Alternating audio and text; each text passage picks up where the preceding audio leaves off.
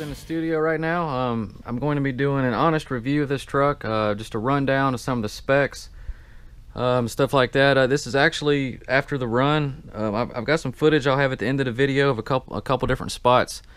The last spot was really dry and dusty, which was almost like the desert, which is what this thing is built for. So this truck is taking a complete beating. I've purposely put this truck through through its paces, just to see exactly how durable it is, how it handles the different terrains. I've tried some different spots for you guys, and this truck is just absolutely amazing. And this is my honest review of it.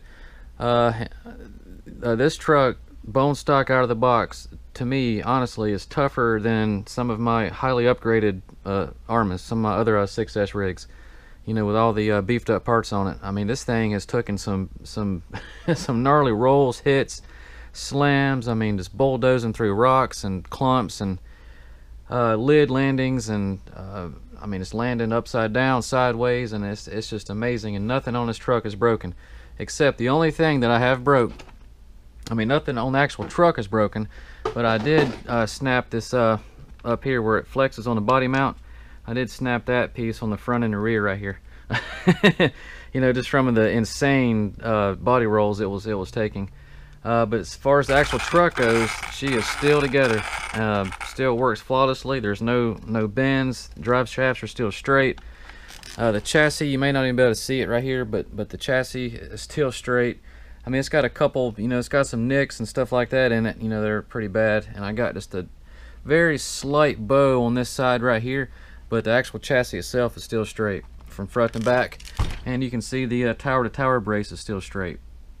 And that says a lot, for the beating that this truck went through, and also some of the jumps. I mean, guys, this is a 7th scale truck. This truck weighs 11 pounds without batteries in it. So you figure you put two 3S packs in it, you're looking at a good bit of weight. Send it anywhere near like I do my other trucks. I didn't send it off my big ramp or anything, but it is a blast just to jump something that's this big, and it's pretty cool to see it in the air. And it handled it. I mean, it does have some air control, as long as you don't get too vertical with it. And it's just a lot of fun. Again, I did go up to a 17-tooth pinion.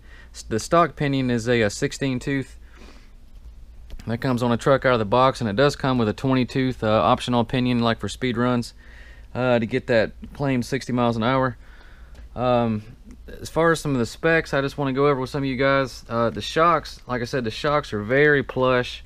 I mean, there's tons of travel, up and down, as you can see, which enables it to hover over those ruts and rocks like it does. And it has, a lot of ground clearance.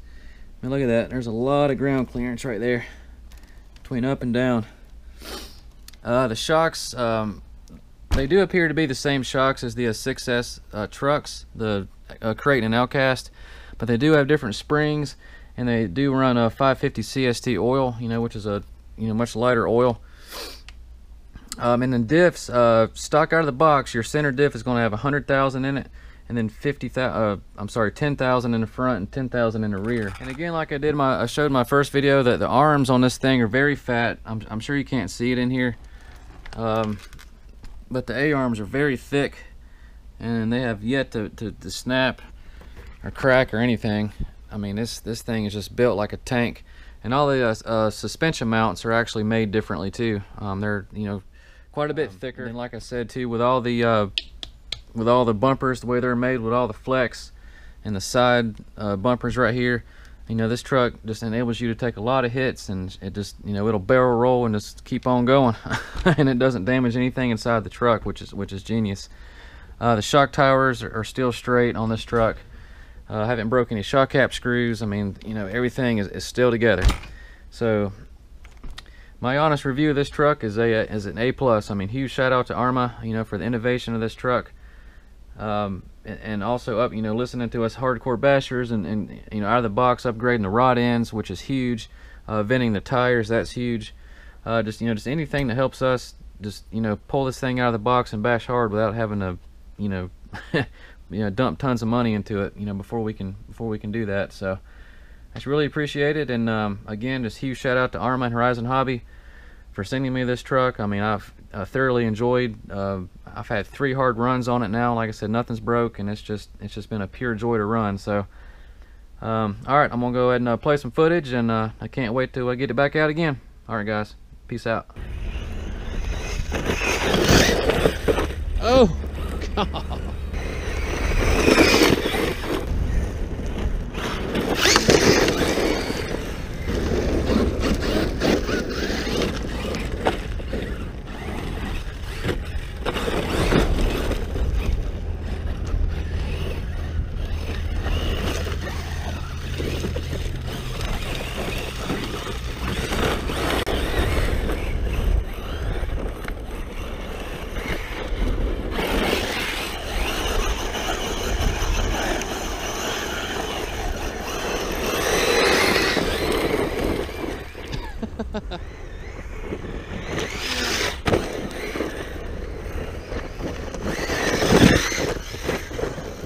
Guys, again, it is just insane how this thing just hovers over all these ruts. I mean, this terrain is really rough. You can't even tell on the camera. But I mean, this thing just soaks it up. Oh! I didn't soak that one up. But she keeps on ticking.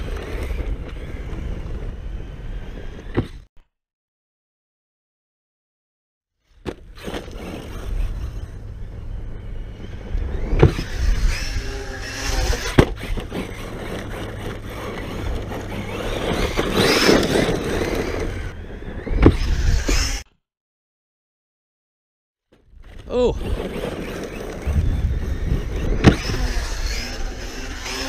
Oh man, that was close.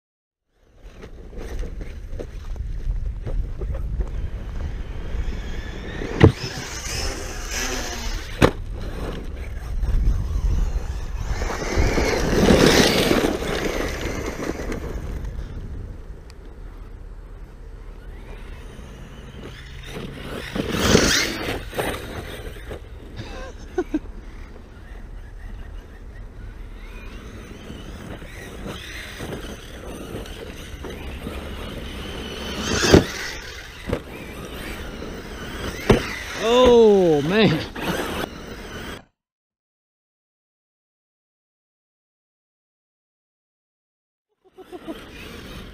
She's like the bulldozer.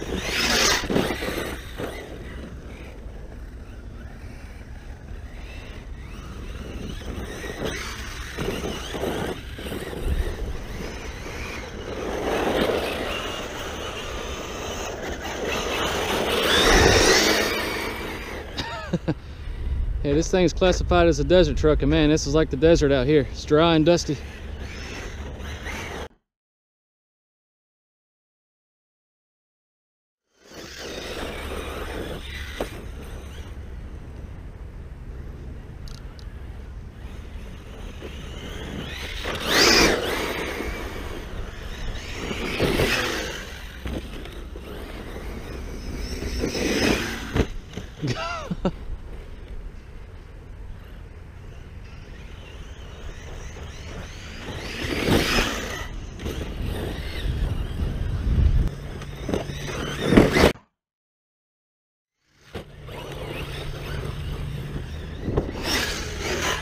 Oh man, that was close.